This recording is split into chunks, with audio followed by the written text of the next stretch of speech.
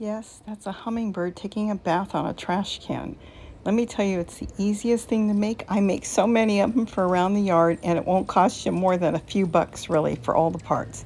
All you're going to need is really a solar fountain kit.